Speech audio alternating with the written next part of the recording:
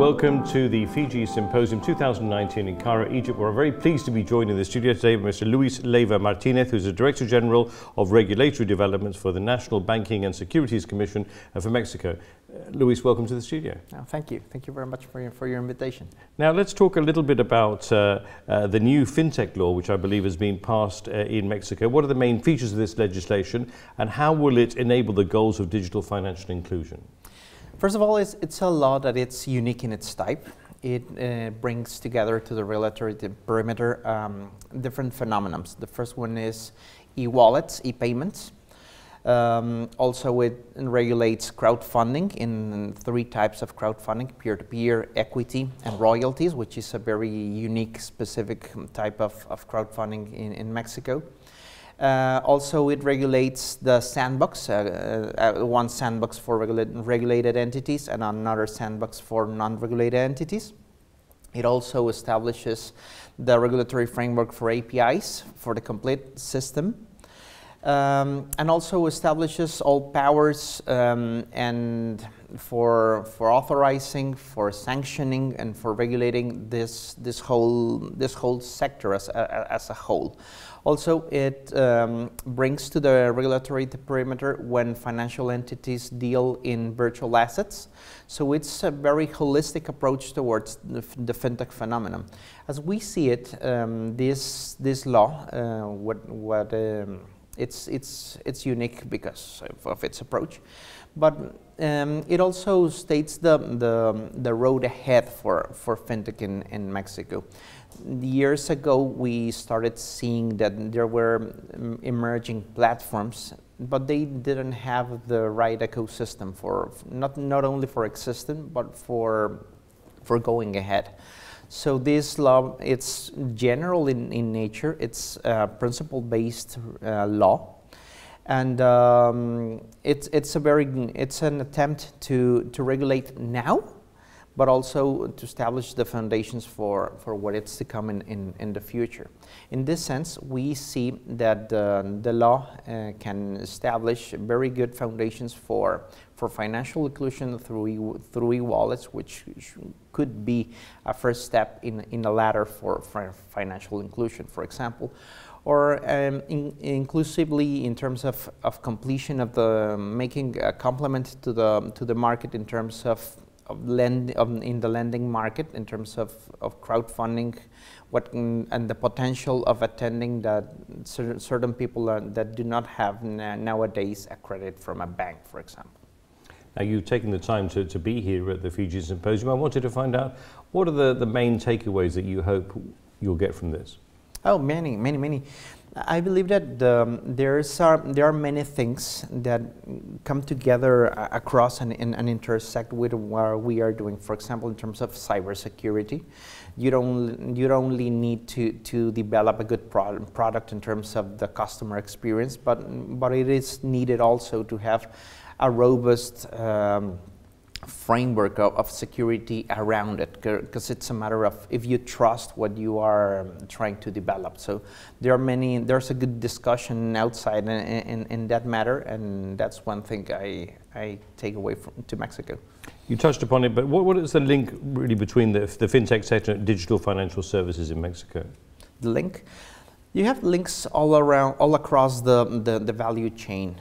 For example, in terms of the onboarding of clients, fintech has new solutions that traditional entities don't have. For example, that's the first thing. In terms of the products, there are certain products that are competing directly with traditional products, and there are products that are complementary.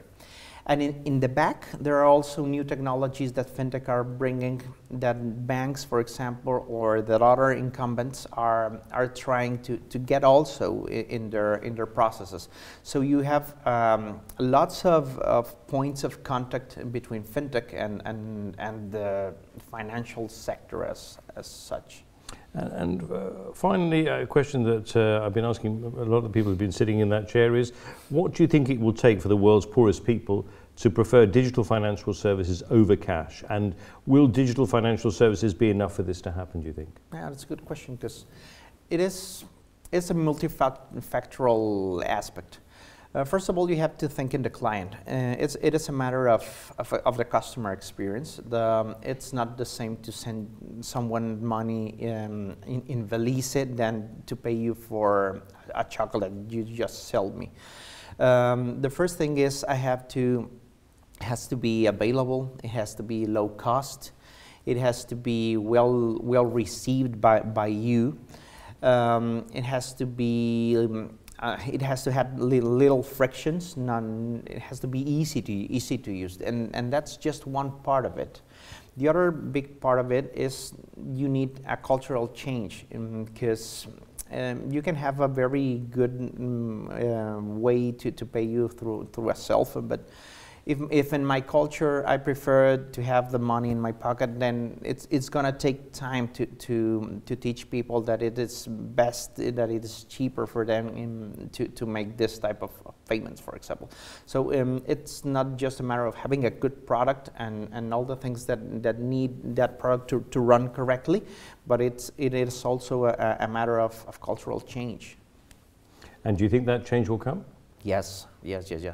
When you start making thinking with a technological point of view, the growth is exponential. It is marvelous how people nowadays live with the cell phone in their hands. In Mexico, for example, there is a statistic that the people see that their cell phones like 6 hours per day, for example. There are people that prefer to go to the dentist than to go to an office, to a bank office.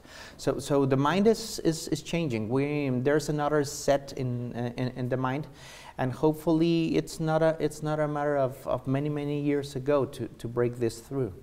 And the younger generation, of course, will be hopefully driving that change. And in terms of regulation, what regulatory atmosphere, what regulatory landscape do you think will promote this? There are at least two ways to promote it. The first thing is to create good environments for this. And what I mean is to create an ecosystem that is certain for everyone. That the payment is going to flow correctly, that my money is going to be there, that I'm not going to get intruded. So you have to build trust around the system. And the second thing is that there are other mechanisms in terms of policy to push people towards using digital finance. For example, you can have tax discounts, you can have certain discounts or certain ways to push public towards paying them, for example, their wages, making the systems and government programs to flow through digital channels. So there are also not just in the ecosystem, but the government using that ecosystem. That's a very good start. What role can governments play to enhance the usage of digital financial services at the national level? Now, the obvious one is that the government should go digital. That's the first thing, and go digital in all aspects. For onboarding people to national registries, from onboarding people to programs of assistance programs, and to do their payments through digital channels. That's the very first thing. If you want people, and Mexico is making substantial advances of that. GOB MX as well, I understand, is definitely making inroads in that direction, isn't it? Correct. We have APIs for government information, and so it is a quite change in paradigm. And the other thing is to establish by policy certain measures in order to make cheaper the transactions costs for going digital. Great. Well, thank you very much for joining us in the studio, Luis. Thanks for those valuable insights, and hopefully we'll catch up with you again at some stage in the future. Of course. Thank you for the invitation. Great. Cheers. Great to be here. Thanks.